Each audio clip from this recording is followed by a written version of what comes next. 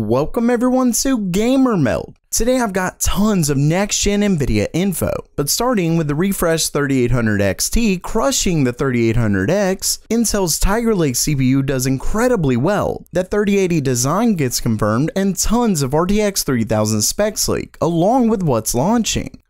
Okay, it's news time, and first up for today, AMD's upcoming refreshed 3rd gen has once again been spotted in a benchmark.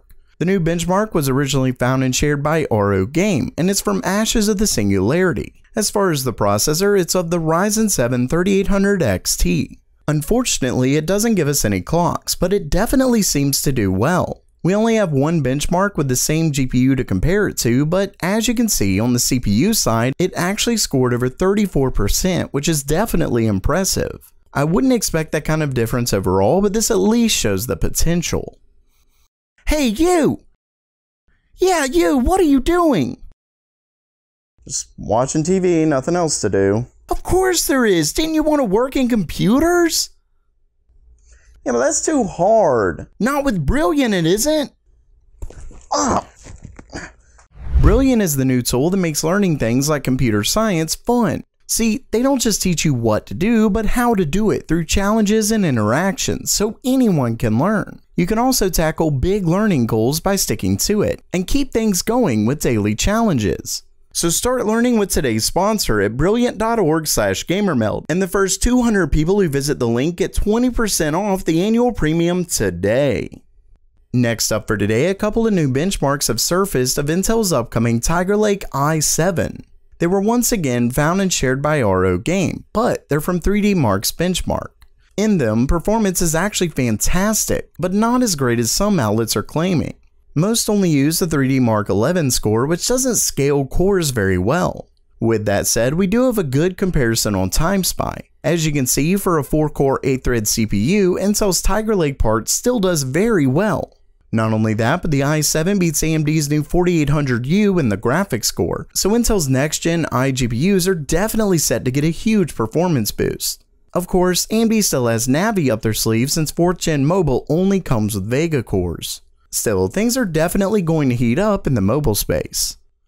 Lastly for today, we have a really big report from Igor's lab, who's definitely proven to be a reliable and trustworthy leaker in the past. Anyway, in his new post, Igor's lab explains that not only are the leaked images of the 3080 that I discussed in my last video confirmed, but Nvidia has actually announced an internal investigation into the leak. Specifically, they're investigating Foxconn and Build Your Dreams, who are contracted to build the Founders Edition cards. So yes, this isn't only real, but it is in fact the Founders Edition variant. According to Igor's lab, not even Nvidia's product and sales manager knew about the design yet. Basically, to say this is a fresh leak would be an understatement.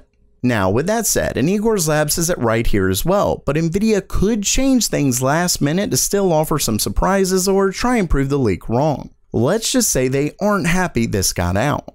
Either way, the big news doesn't stop there, as Igor's lab stated that industry rumors claim the Founders Edition cooler and housing itself costs a whopping $150.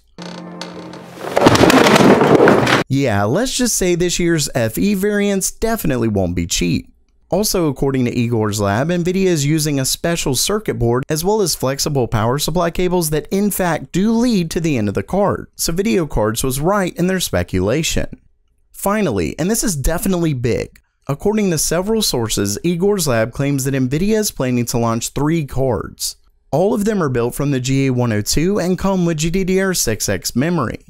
Not only that, but he shows the SKUs are the RTX 3090, their Super RTI, 3080, their Super RTI, and a regular 3080. The 3090 we have seen in the past, but thought that it replaced the TI model, seems to be replacing the Titan card. It comes with 24GB of GDDR6X memory, which is of course the same amount as the current Titan, but with GDDR6X. With that said, it does come with quite a bit higher TDP at 350 watts. Then the 3080 Ti or Super card comes with 11GB of GDDR6X, though it seems he isn't sure there. The card comes with a TDP of 320 watts, which Kopite7Kimi has recently stated that these will have higher TDPs, so that seems accurate. Lastly is the 3080, which comes with 10GB of GDDR6X and a TDP of 320 watts. Basically, while Nvidia's next-gen cards are pretty much guaranteed to be powerful, they also look like they're going to be quite expensive and power-hungry. Hopefully the performance is enough to justify it. So while that does it for today, are you excited for Nvidia's next-gen RTX 3000 lineup, or are you still waiting for Big Navi? Let me know down in the comments below, and if you liked the video, please subscribe. And as always, have a great day.